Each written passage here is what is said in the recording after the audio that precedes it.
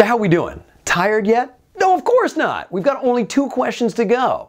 Number 54.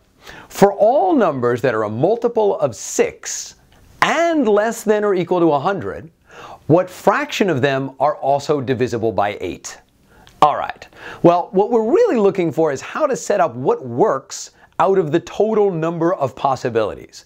So first, we're going to have to figure out how many different numbers are in play at all. So we've got 100 numbers. We're looking for them to be a multiple of 6. So if we divide 100 by 6, we get 16.6 repeating numbers.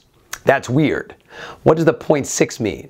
That actually means that there are only 16 numbers that really work. There's no 0.6 number that we're looking for. What are those 16 numbers? If you were confused by the division, not a big deal. You know how to multiply by 6. So I've got a 6, a 12, an 18, a 24, all the way up to 96. You can physically write this out and come up with the same 16 numbers. So now out of our 16 numbers, how many of them are divisible by 8? We've got 4, 24, 48, 72, and 96. So the fraction we're looking for is 4 out of 16.